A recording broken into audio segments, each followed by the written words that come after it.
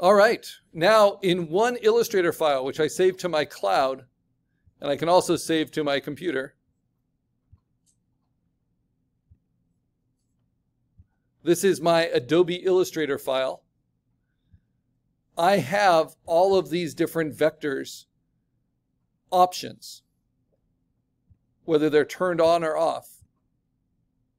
You know, different wings, different heads.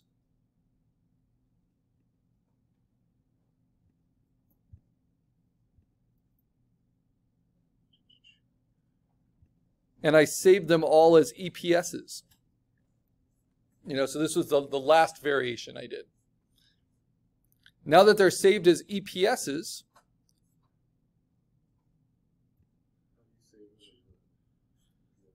yeah, I need to make it. How do you save as an EPS out of Illustrator? You go to File, Save As, and then you change the format from AI format to Illustrator EPS format. And you need it as an EPS in order to bring it into Photoshop, to make it what's called print ready. So now I'm going to open up Adobe Photoshop, and I'm going to open a new file. This is important. You don't open up your EPS in Photoshop. Instead, you open up a new Photoshop file that's the size you want, and you drag your EPS in, just like we've done with a lot of our raster resource files, reference files. So I want it to be in inches. I want it to be 8 inches wide by 10 inches tall by 350 pixels per inch. And I want to name it. So this will be SP23-1. This is assignment 4. Oh, I got to put my name first. And this will be my black logo. Final. And I'll create it. So it's 8 by 10 by 350 pixels per inch. You'll see that at the bottom. This is what will be inside the mat. And then I'm going to drag my EPS in. This was my latest one. And it comes in as a smart object. So when I size it, well, before I size, I'll just hit return and place it. You'll see it's a smart object. Then I'll bring in my other version. And it's going to go right on top. Oh, I think I brought in the same version. Bring in the other version. Right on top. Did I save the same version twice? I guess so. But I could always go back to my AI file and get the other one. This is the one I was liking anyway. Okay, you can do that as many times as you want, but what you're doing is taking that smart object and then using Command T, and I'm going to hold down Option so it stays centered, and sizing it so it looks good within that space. And sometimes you have to nudge it to one side or the other. I usually nudge it up a little bit because the eye makes things fall. And if I think, okay, that looks good, I could bring in others if I wanted. And they'll go right on top of it. But that's beside the point. So now, to turn it in, we've done this before, I turn off the background, and I'm going to save this file, save a copy as a PNG on my computer. Why PNG? Because that will have an empty background. So that's good for putting onto Canvas for online. There's that PNG. If I want to check it, double click it, it will open in preview with a gray background behind it. Shows that I have no white shapes. It's all just black shape vectors. Now to make it print ready, I have to turn on the background and I have to say File or Layer, Flatten Image, discard all hidden, and then I'm not going to save it anymore as a PSD file. I'm going to save it as, Save As, on my computer, not a Photoshop document. For the first time, we're going to save it as a TIFF format. TIFF is an archive format. Like EPS keeps all your information but allows you to open it in other programs. TIFF is like that for Photoshop. So it keeps all the quality but allows you to open it in other programs for printing. So I'm going to say save. And when you do TIFF, you always want, the default is going to be none for image compression, but you actually want LZW compression. LZW is a lossless form of compression that works with TIFFs. That means that it will save space without losing any quality ever. So you only use it when you archive, but that is now done. Now, what I do is I save that as a different name than my Photoshop file, even though it's also a different format, and I'll put the initials PR in front of it, which stands for print ready. So I'm going to save that to my desktop as an LZW, and there it is, and I'll mark that purple, and then that's ready to print. Now, how do I do a color version? Well, I want to get out of the TIFF, and I want to open up my PSD, right? And I can actually do that with my TIFF as well before I flattened it. But I'll show you how to do that again. So I have my PNG that goes to Canvas. I have my TIFF that goes for printing. But I can also show you how to add color.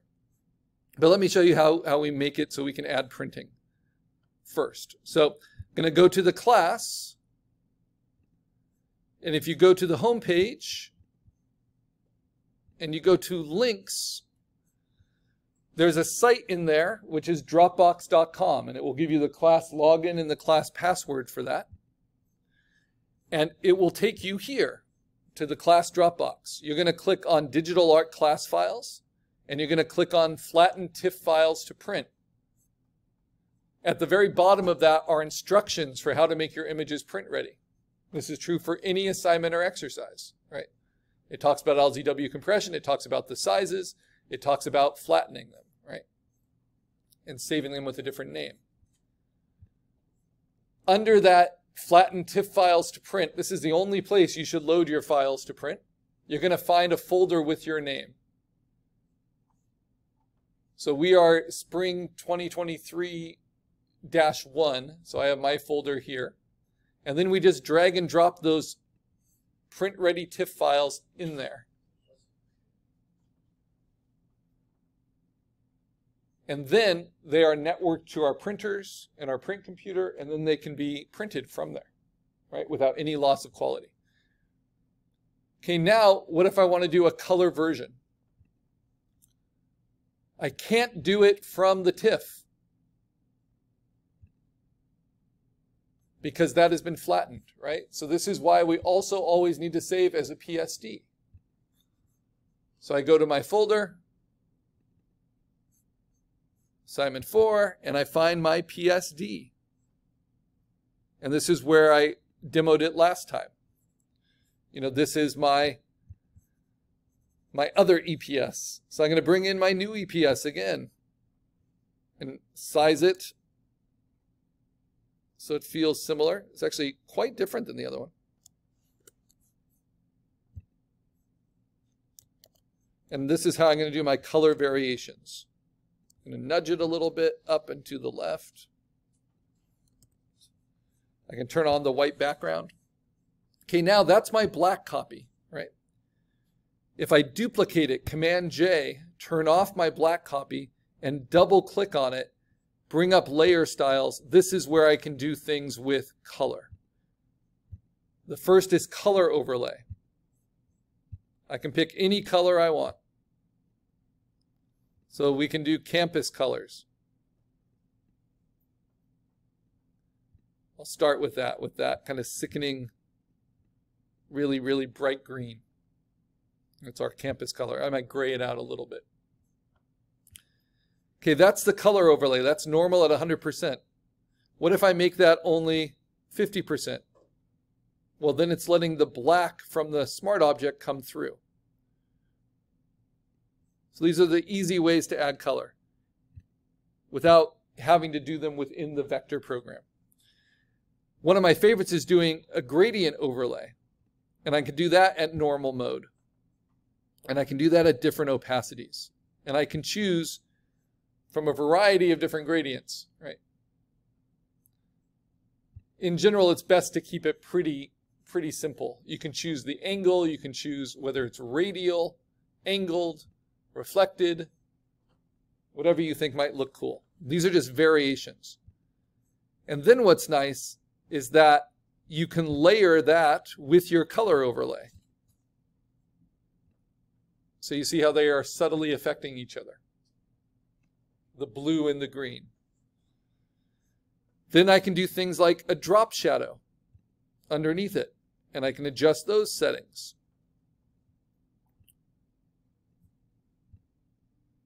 Play with the distance, play with the spread, how soft that shadow is underneath. Maybe I like that. I can play with an inner glow, which I don't think makes a whole lot of sense for this one, but I can also soften that out.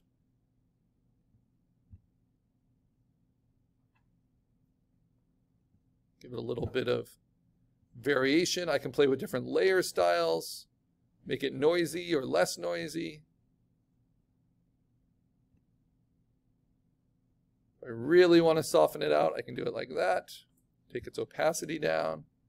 So it's just a really subtle inner glow. I can do an inner shadow.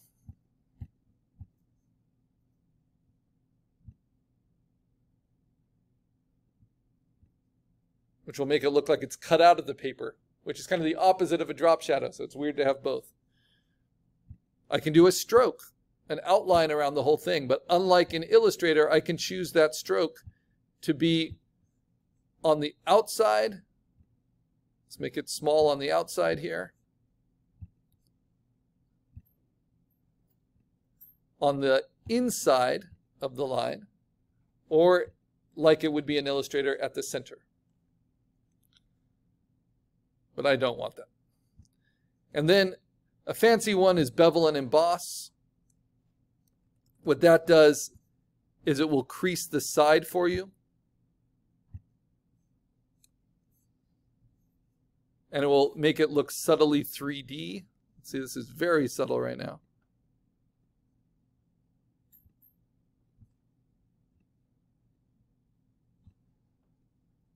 There we go.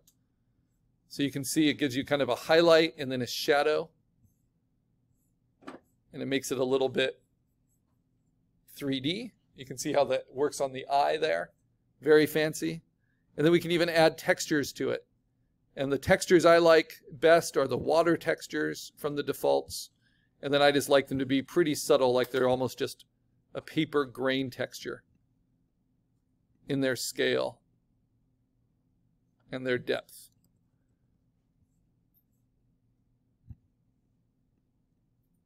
You know, kind of like this. So it just looks a little grainy.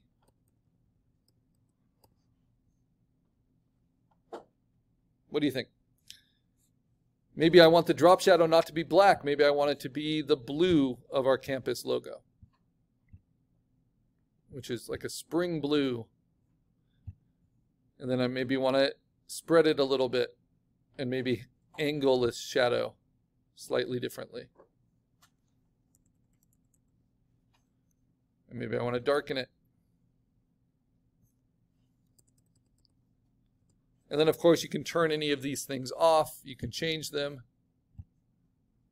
I tend to like subtle drop shadows. So I don't want the opacity so high.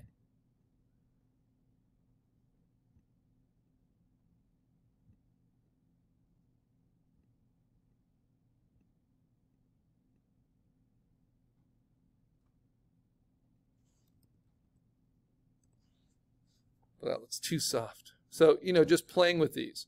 Once you're happy with it, it can be a good idea to do this. Copy your background twice, Command-J, Command-J. Then edit, fill one of those backgrounds with black instead of white. Just to see how your color solution works on different backgrounds, right? Obviously, your black logo is not going to work all that well on different backgrounds. Black on black does not work so well. So you see how I have a copy of my black logo. Sometimes you just want to create one